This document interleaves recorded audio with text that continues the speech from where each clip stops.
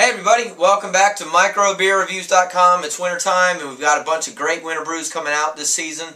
I'm reviewing a beer today that I typically don't buy. The brand, it's Dundee. It's what I would call I don't know, I'm going to get comments about this, an average beer. It's not something I seek out, but I personally really like winter ales. I like beers that kind of have that red tint, caramel flavor, a couple spices. The weather gets colder, you want something a little more hearty with a little bit more kind of body and flavor to it. So I gave this a try.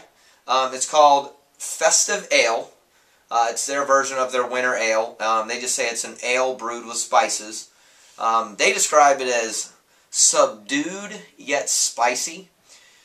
The spicy part is really interesting. If you look on the back, it says it's a full-bodied ale brewed with nutmeg, allspice, cinnamon, and orange peel. And then in parentheses it says, sorry, no bark.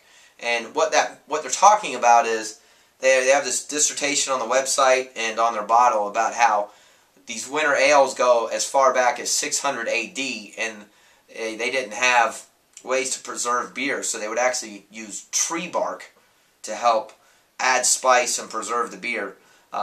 But anyway, that's just kind of a nice little tidbit, FYI. But anyway, what's interesting about this beer is that when you first pour it, you smell a ton of spices. I personally smell the orange and probably the allspice the most. And to me, whenever I think of allspice, I think of a pumpkin pie, which is something you make in the fall. So I think it fits very well.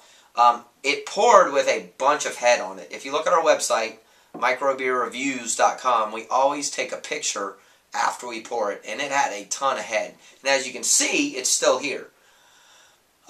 It's a lot of head, but it's dissipated quite a bit, which I personally like. I don't like a really, really thick, foamy head, but it's stuck around. It's you know, kind of hangs around on the glass pretty nice. This is a pretty good beer. I was pleasantly surprised. The alcohol content is 6.2%, I believe, and they also talk about how it's only available in November and December, and that's it. So you can also supposedly find this in their multi-pack. I've never seen that in the stores. Our grocery stores don't carry it, but IBUs are 30. So IBUs are 30, 6.2% alcohol, lots of spices, really good flavor, I think, a good combination of flavor, but it's full of flavor.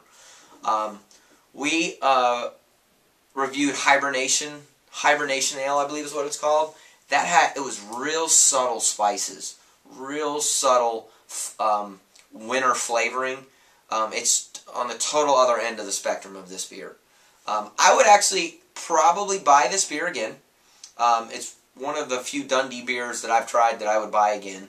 I really wish they would not do screw-off caps. I just have this thing about that. I don't like it. But I bought a 6-pack of this for $6.50 on sale.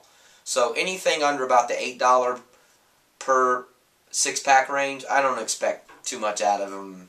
So I'm not going to give them a hard time for the twist-off cap. But anyway, that's what it is. 4 spices, slightly bitter, 6.2% alcohol, very good flavor, nice color, quite a bit of head, and I would actually probably give this about a 3.5, if not a 4. I will probably put this on our website at a 3.5, and I would buy this again.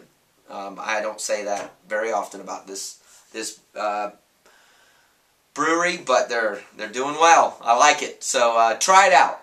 Thanks for watching. Please make comments on our website and our YouTube channel. Let us know if you've tried it. Let us know what you think. Give us a thumbs up if you like it. And most importantly, check back again real soon. We got a lot of videos coming out. It's my favorite time of year. Tons of winter brews.